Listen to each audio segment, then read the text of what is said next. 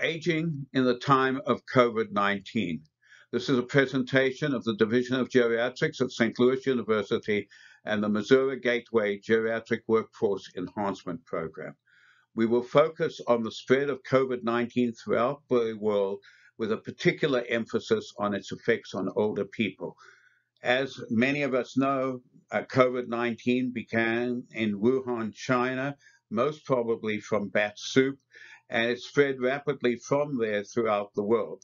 There are three phenotypes of COVID-19, A, B, and C. The C seems to spread more rapidly and is more lethal. It spread from Wuhan first to Italy, and then from Italy throughout Europe, and eventually to New York. The phenotype A went first to Santa Clara in California, with the first cases occurring in late January and the first death in February the 6th. We became aware of the lethality of COVID-19 amongst older people when there was an outbreak in a nursing home just outside Seattle, Washington, in the Washington state.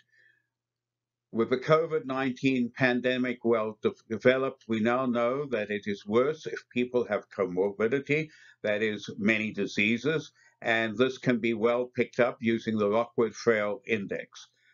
We know that older people tend to get more COVID-19 than younger people.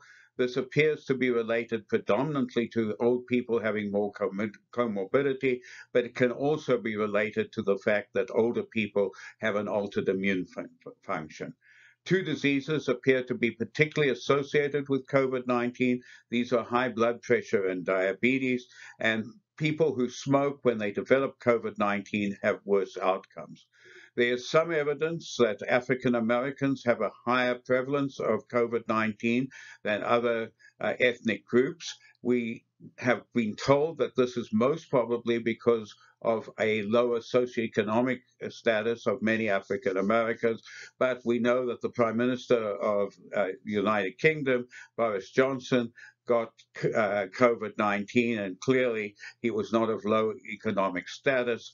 It is quite possible that the problem within African Americans is that they have an altered ACE2 receptor gene, which is the gene that basically COVID-19 attaches to.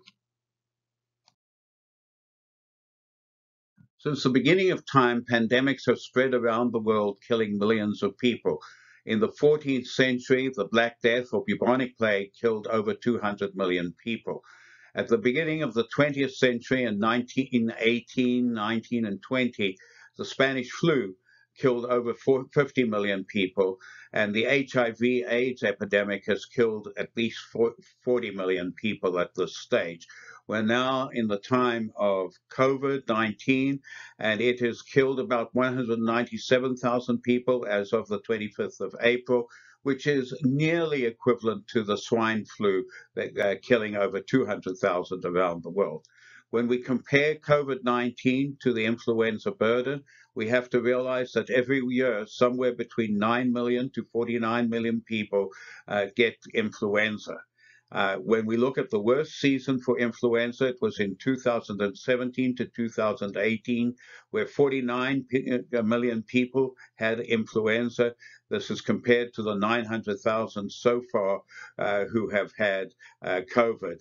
When we look at death rates, in the 2017-2018, influenza had a 79,000 deaths. At the moment, COVID has killed 46,000 people in the United States.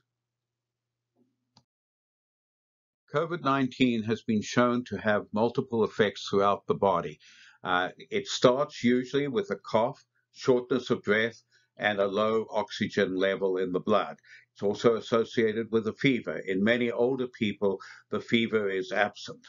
It can affect directly the liver, causing a hepatitis type picture.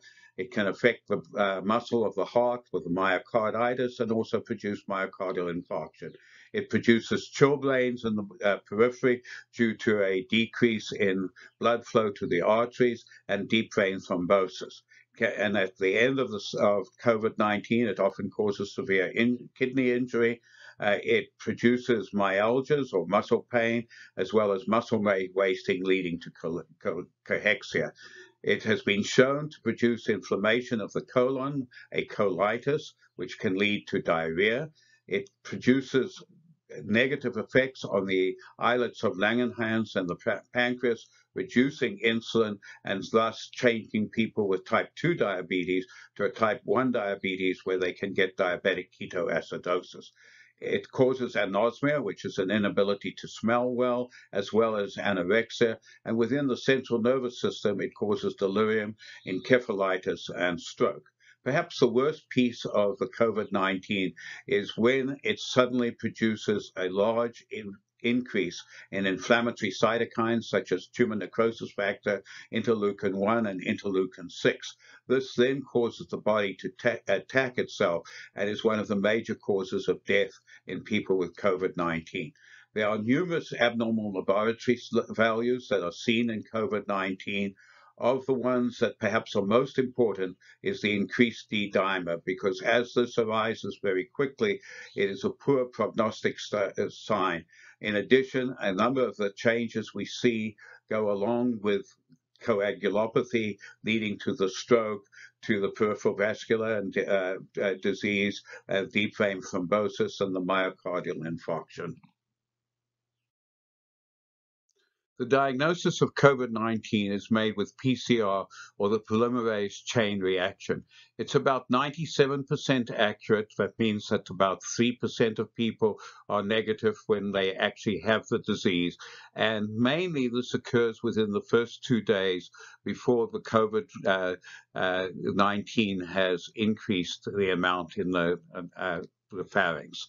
The rapid test, which Abbott has developed, is not as good. It has about 15% who have a false positive. It detects those who are infected, and therefore it is the diagnostic test of choice. Antibodies have been developed, and it turns out that the IgG antibody stays up longer than the IgM antibody, so it is the most useful to see if somebody has had the disease, but it only detects those who've had the disease, not those who are necessarily diseased at the time. You see a robot down at the bottom. This has been developed so that people can send the robot in to allow themselves to be isolated when they are taking a history from somebody with COVID-19. A major change we've seen in people since the time of COVID-19 is that many people are not going to see their doctor, with a 29% drop in attendances for doctor's visits, and also people not going to the emergency department because they're afraid of catching COVID-19. Obviously, we are going to have to look down the line to see whether this leads to more severe other diseases as time goes on. On the other side of the other graph here, we can see that basically people in the Seattle nursing home, many of them who were pre-symptomatic, had positive cultures, and that meant that they could spread the COVID-19 virus to many other people. Prevention of coronavirus, COVID-19, requires us to wash our hands very carefully, try and avoid touching doorknobs and banisters, and most importantly, having social distancing. The 6 foot apart or 2 meters apart is absolutely key. As the cartoon says, 6 feet apart or 6 feet under. What you can see at the top of the slide is a diagram showing what happened when people went to a restaurant where one person had COVID-19, and that person managed to infect 9 other people during a one-evening meal. We all need to wear masks when we go outside. Wearing a mask protects others, not those of us who are wearing them. As you can see from the New England Journal article, when you're wearing no mask, droplets travel a fairly long distance, whereas with a mask, you can markedly decrease the distance at which the droplets of coronavirus are liable to travel. Face masks on the whole are okay, with a variety of kinds, including the homemade ones, to protect others. If you're a health professional, you need to wear a special mask. These are the N95 masks, and in these they are carefully fitted to your face, and males cannot have a beard.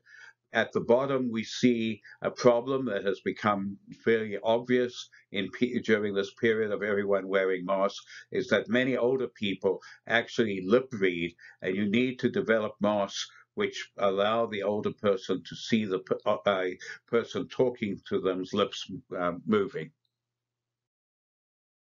Before COVID-19 arrived, we were in the middle of a loneliness epidemic where somewhere around 20% of older people were lonely, and this was leading to stress, depression, decreased quality of life, poor sleep, worsening mentation, impaired function, cardiovascular disease, increased hospitalization and nursing home admissions, and increased mortality.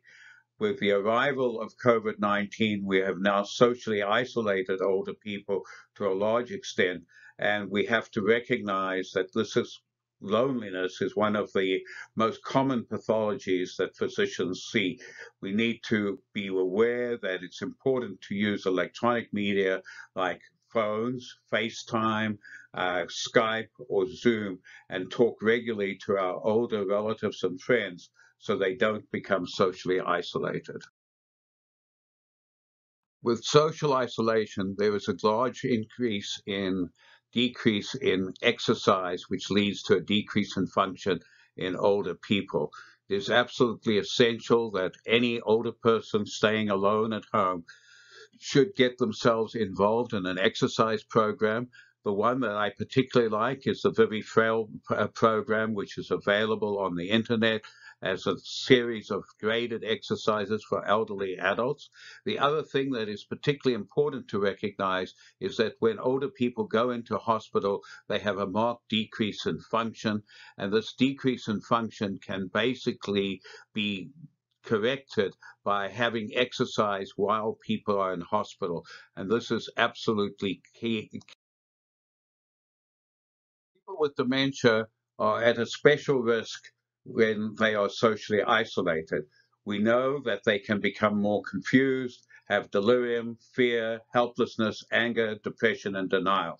If you just think of someone dressed in a PPE coming towards you when you are demented and not thinking well, I think that gives you great insight into how the problems may escalate.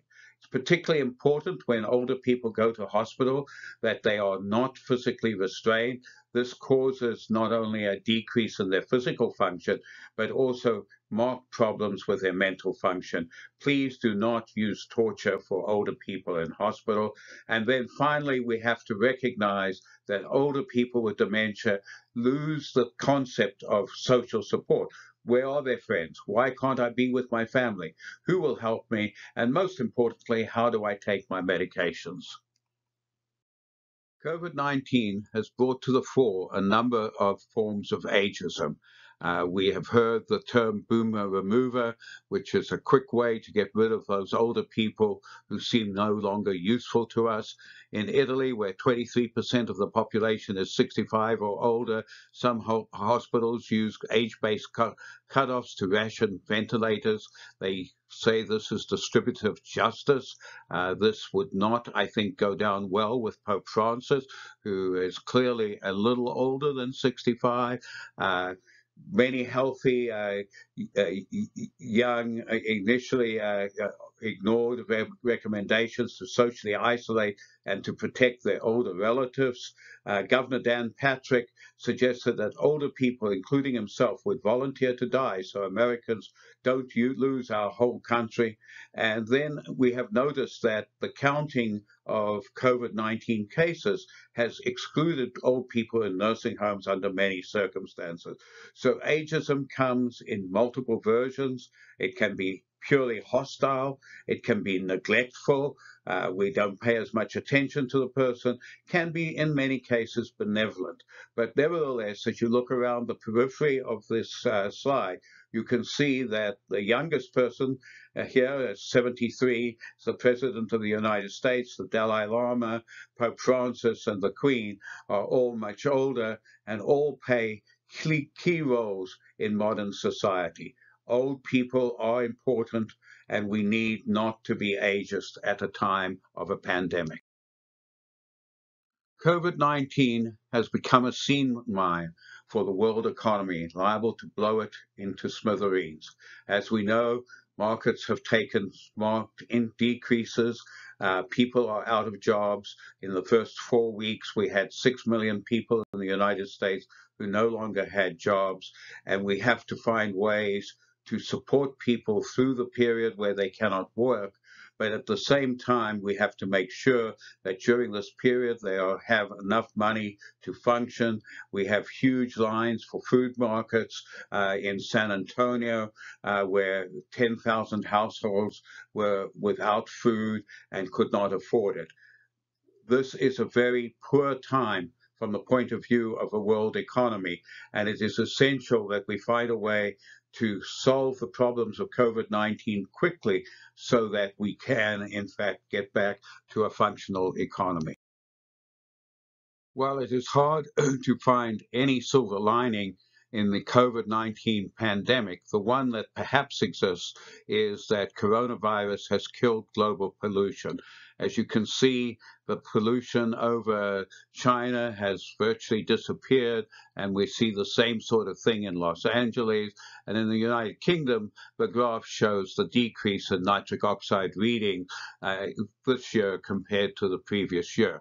How did this happen? There was a decrease in factories in China using coal, and in the United States, both gasoline dropped by a 52% usage and jet fuel by 75%, which are huge declines. So yes, we have to recognize as we come out of COVID-19 that global warming will still be a problem and we will need to pay attention to it. As we come to the end of this presentation, I thought it might be useful to reread to you a bit of a poem published first in 1869 and then published again during the 1919 pandemic, and then another poem that is more up to date. Both show there is a future. The people stayed at home and read books and listened, and they rested and they did exercises and made art and played and learned new ways of being and stopped listening. History will remember when people fought for their old and their weak, protected the vulnerable by doing nothing at all. History will remember when the virus left and the houses opened and the people came out and hugged and kissed and started again, kinder than before. I would like to thank you all for listening to this presentation from St. Louis University and our GWEP. It's been a pleasure to provide this information. I hope it was useful to you. We should finish on a happy note, so I would like to remind you the storm will pass, the sun will shine again, and most importantly, vaccines will come. Thank you.